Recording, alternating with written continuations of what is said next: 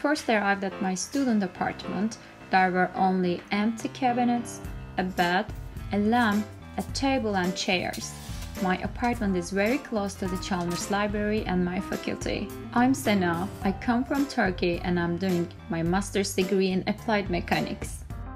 First of all, I started to decorate my room by buying basic needs such as pillow and blankets from IKEA. When decorating my room, I found a free bookshelf from the Facebook market. We can think of sustainability as part of Swedish culture. So there are huge and diverse second-hand markets where you can find a lot of furniture very cheap or for free. I also got some books and a red storage box for free from the second-hand bookstore just 500 meters from my student apartment. Here is my shelf. My books, my lecture notes, sports equipment, some plants and candles for cozy days have taken their places on it.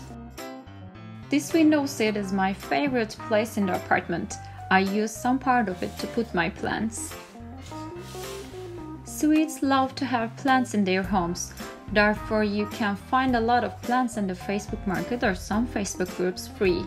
Now I have more plants and I need a small shelf to put them in front of the window. I use Makerspace to build a shelf. Makerspace is a workplace to create stuff. You can do whatever you need at this place with discounted membership for students. Here you can find many recyclable materials.